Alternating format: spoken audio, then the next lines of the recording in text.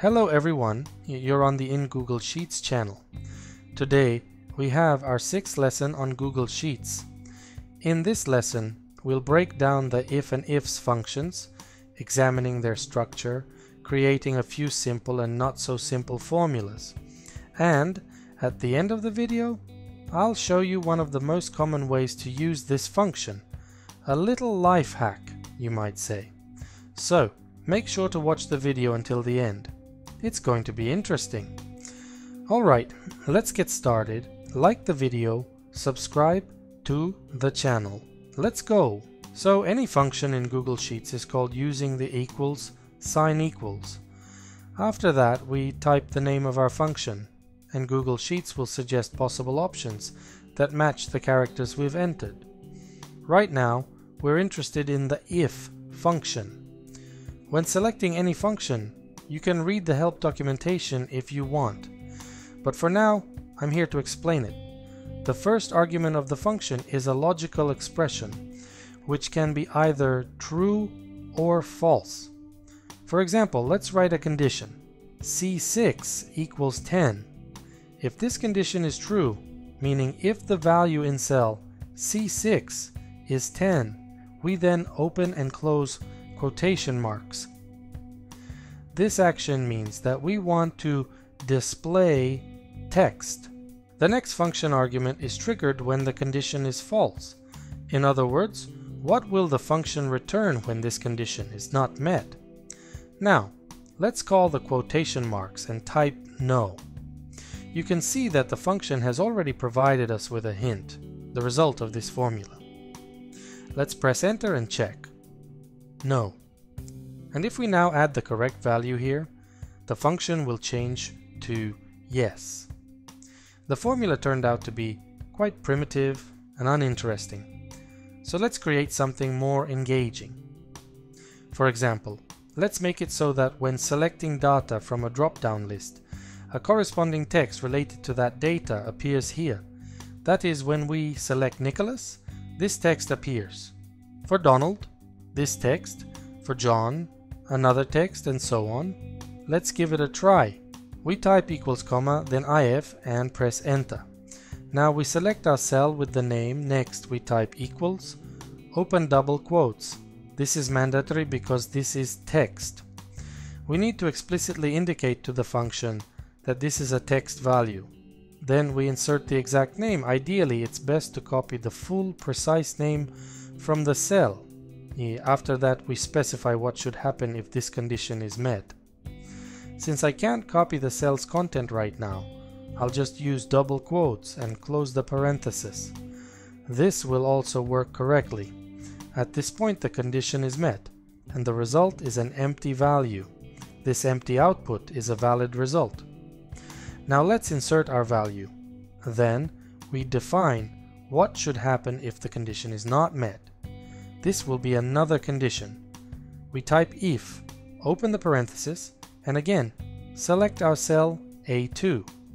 Then we type Donald, specifying what should be displayed when this text is chosen, using double quotes. Next we handle what happens if the condition is not met again.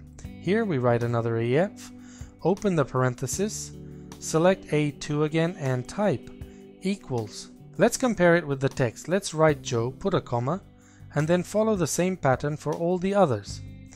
Now we've got this kind of complicated formula. I'm not sure if it will work when I press enter.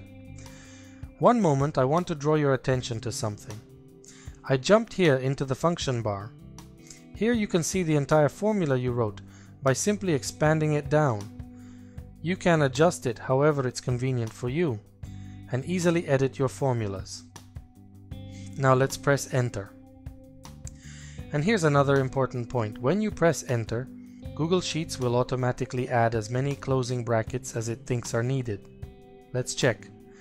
I press enter and we can see that it inserted a lot of brackets. Now let's try selecting someone. Q is bike, Nicholas, Donald, all correct. Elon, all correct. When we choose a specific value here, the corresponding values are displayed correctly. Now let's copy our formula down so that it works for all rows, and now let's simplify this formula a little. Our second function will help us with this. The IFS function. Let's start writing it here. Equals ifs. The ifs function works in a similar way, but it doesn't have an argument for the case when the condition is false. It only has two arguments, the condition and the value if that condition is true. And you can write many such conditions. Let's, for example, copy the same conditions we used before and then compare the two functions to see how much simpler this one is. Let's go to the function. Here we select A2, Nicholas. We write our function. We've written the condition here, and then again we open quotation marks. Press enter. Copy this value. You see, I pressed enter and it showed empty. There are no matches because cell A2 right now doesn't contain that text, so naturally this results in an error because there's no argument for when the condition is false. Now let's insert the value here and adapt everything else. We simply copy it like this. Now press enter. And let's replace this function with the one we had before. Now let's compare them. Our old function and our new one. Much shorter, much more convenient and easier to read. You can also make the view a little more comfortable for yourself.